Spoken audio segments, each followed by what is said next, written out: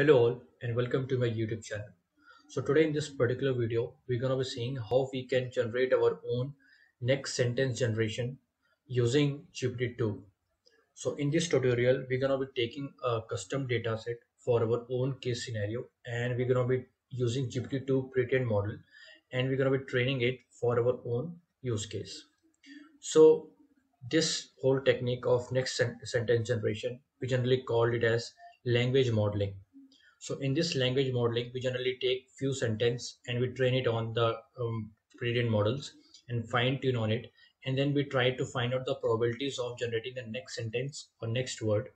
And this is how this model generally use.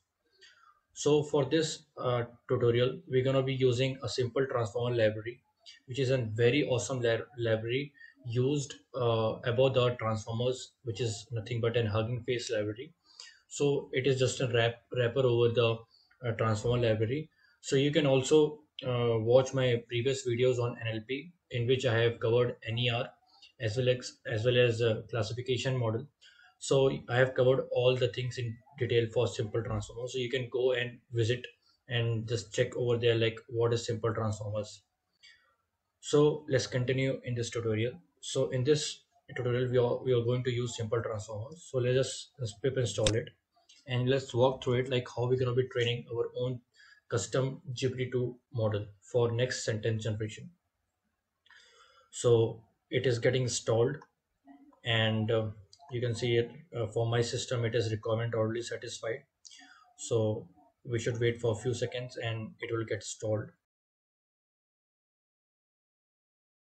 Okay, so the installation is done, and now we have to restart our runtime. So let's click on it and click on yes button to restart our runtime. Our runtime has been restarted. Now what we have to do is we have to just check our assigned GPU. So we can check over by using this NVIDIA SMI command, and we can check that we have been assigned Tesla T4 GPU with 16 GB of RAM. So we can use it. So the next step is we have to import the functions for training our own language model. So the for training language model in using simple transformer library, we have to import language modeling model function and language modeling arguments from simple transformer dot language modeling. So this functions will help us to load the pre-trained GPT-2 model and help us to train the model from scratch. So let's just run it. So as you can see, this simple transform library does not only involves training with the GPT-2 models, it involves all kind of models which are available on Hugging Face library. So these are the list of models which are generally supported in simple transform library. So you can also train with BERT, you can also train with Camembert and Distilbert, Electra, GPT-2. We are going to see long formers, OpenAI GPT, Roberta. So these are the state-of-art models which are generally present in Hugging Face library. So we are just directly importing all those functionalities from Hugging Face and just using it over here. So this is the thing, and we are just showing it for the GPT-2 model. You can also use this particular code for other type of models like such as BERT and Distilbert and Electra and so on. So now our language model and language model arguments are being imported from simple transformer library. So we are going to configure our own custom model. So for that, we're going to be inputting, or we're going to be changing few of the arguments which are default in the language modeling arguments. So these are nothing but a set of settings which we are going to be giving to the model before training. So these are just simple steps you have to see.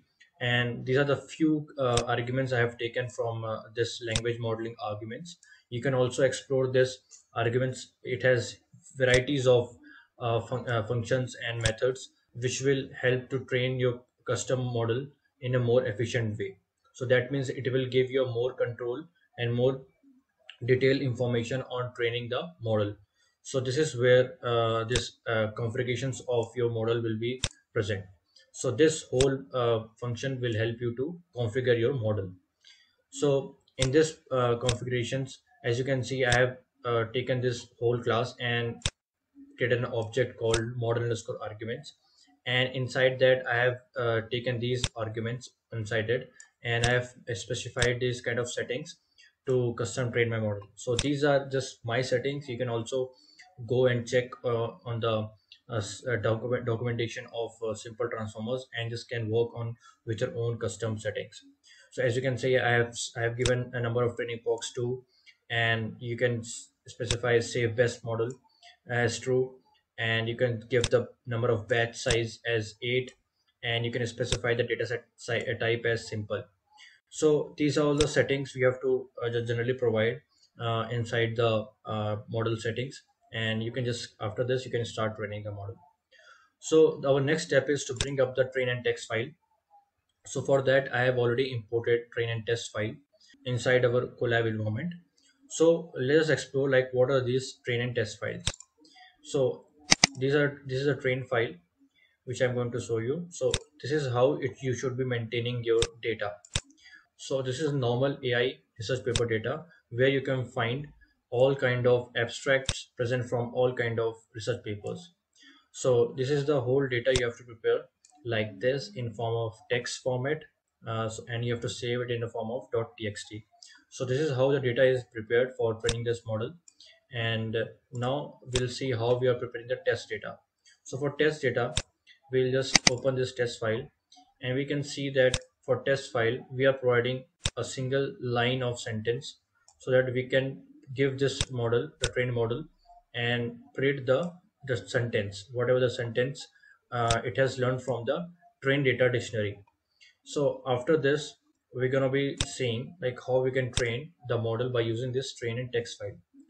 So for this we're going to be using language modeling model function from our simple transform library, which we have just imported in the top over here. And after this, inside this we're going to be passing the arguments, such as first argument is specifies the name of the model, so you can give any name. So I have given the name GPT-2, and then you have to give the model's path, that is the path for the model's weight. So if you specify GPT-2, it will download the weight from the transformer libraries, and here you have to specify the model configurations. So whatever the configurations you have put it over here, it will be specified over here. And then after that you have to specify the train file. Even you can specify the evaluation file over here, but I haven't not provided because of the time constraints, because it will take much more time to train the model and evaluate at the same time. So for this you can explore more on this, like whatever the arguments are there, and specify and play with those kind of arguments. So this is the basic argument I have taken. So you can just go with this arguments and train the model. So we have to wait for few minutes to get it trained, because it's a huge model and it will take time to train on our own custom data set. And now I'm going to run this whole cell so that model getting trained. So as you can see, the model is getting downloaded. All the weights of the V2 is getting downloaded, and soon we'll start with the training. So once the model is downloaded, you can start the training by using this model.train underscore model. So we're going to be specifying the train file inside it and evaluation file inside it. So our evaluation file is test file, which we've specified and which we have imported in our local environment. So we'll just specify this method, and inside this method we're just going to specify this test file, and we're going to start the training. So we have to wait for a few minutes. As I told you, this training will take a long time. So even if we are passing with the two box, so it will take few minutes to get it trained, because we are training GPT-2 model, so it's very huge model, so it will take time to get it trained. So let's wait for a few seconds, and hopefully we will get back soon.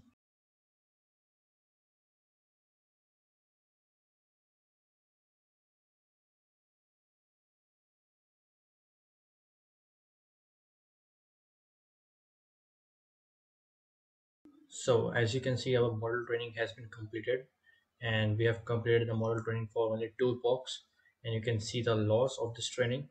So for the first epoch, we had a loss of 3.885, and for the second epoch, we have loss of 3.56. So as you can see, we have reduced the loss. So if you keep on training for a few more epochs, it will reduce to near to zero.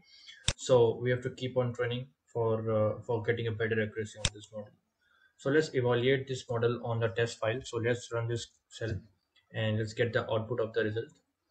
So we can see the output has been is being stored in the result variable. So let's just print it out. So let's see the final loss of this model by using this test file. So we can see the loss on the test file is 3.316 and perplexity tensor is to 27.5. That means it's an loss function which is generally used for considering or comparing the human language generation with the model generation. So we generally compare the human language generation with the model generation by using this perplexity matrix. So the loss has been 27.553. So we want it to be near to zero, but it's fine for this kind of training. Like we have to train it for only 2 epochs, so I guess it's fine for this scenario. But let's continue on viewing the whole training part on the Tensorboard. So let's see the performance of our model by launching this Tensorboard, and we can see the loss graph and accuracy graph and how it has been trained. So it will take few seconds to get launched.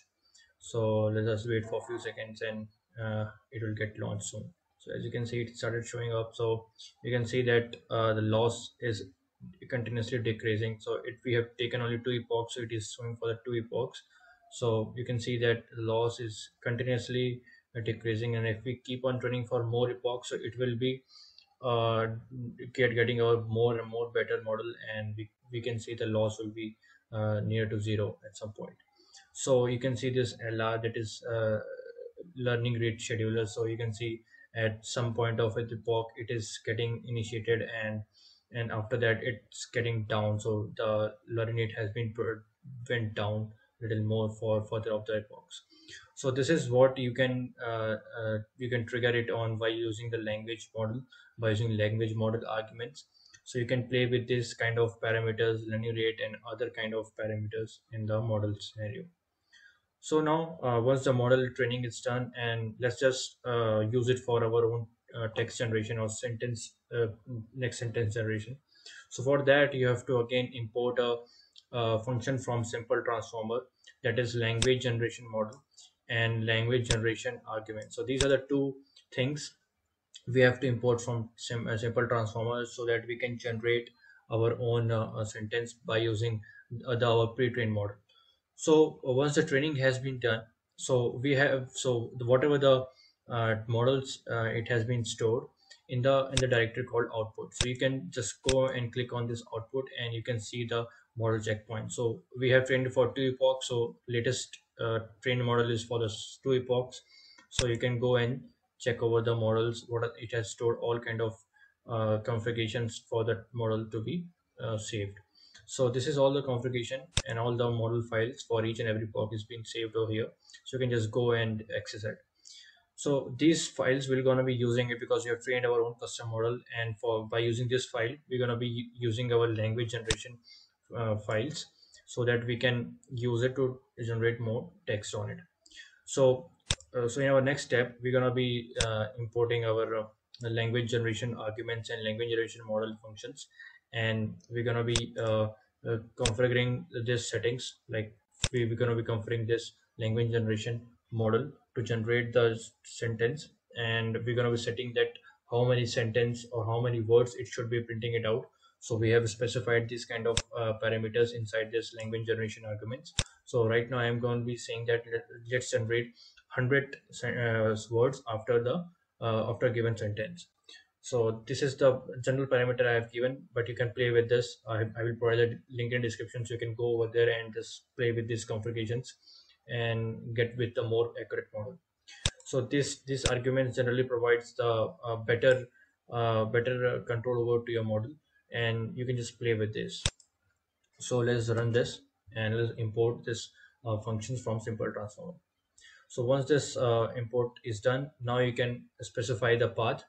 So here we have used language model generation, and inside it, as you know, we have to provide the name of the model. So I have given a temporary name, the GPT-2, and in the second argument you have to provide the path where the pre-trained model that you have trained, you have to give the path of that. So we have trained our model over here, and it has been saved in the output directory. So we'll go inside it, and we have trained for 2 epochs, so we'll use the latest epoch. So the last epoch was second epoch, so we'll take that and we'll copy that path and we'll just provide it in this argument. So let us just copy it and paste it over here, so that it will take all these model files and it will generate a language generation model.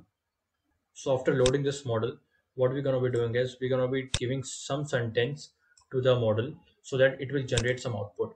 So for this sentence generation, we're going to be using this our own pre model, and we're going to be using its generate function.